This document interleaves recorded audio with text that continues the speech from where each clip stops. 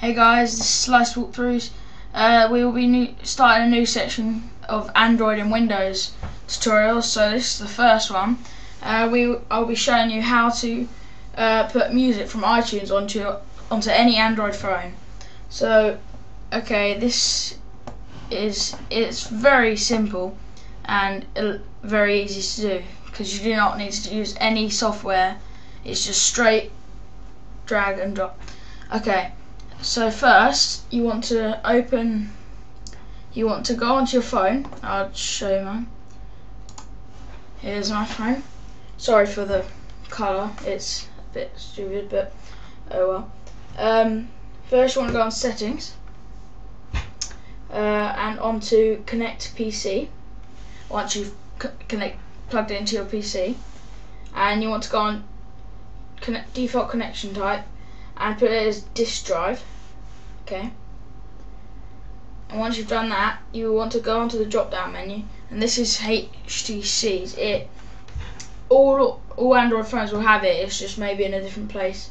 So you want to change it to disk drive and press done, and then once you go back onto your computer, it should go on. If you go onto computer, and if you wait a moment, it will come up. See, you want to, doesn't matter about that.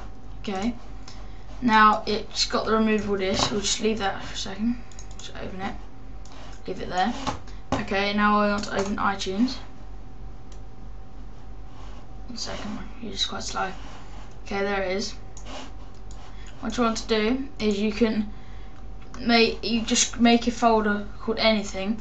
I choose Music 1 because there's already a music folder, Music 1, and what you do is you just drag, you click on, you drag a song over, drop it, and there we go. And this can also be done with movies. You just put them in the same folder, or you can make a movies one folder and put movies in there.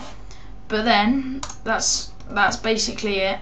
What you want to do is go back onto your phone. Here you go, and just go back onto the here, and just put it on charge only, and press done. And then you can disconnect your phone. But I won't. And as you see, go on music, into list. As you can see, it's got all the music on there.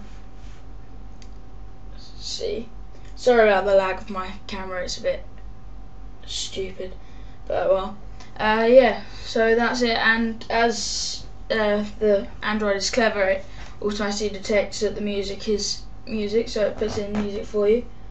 And yeah, that's just a way to get your Apple songs and iTunes songs onto your Android. Thanks for watching, subscribe, and like this video for more, and goodbye.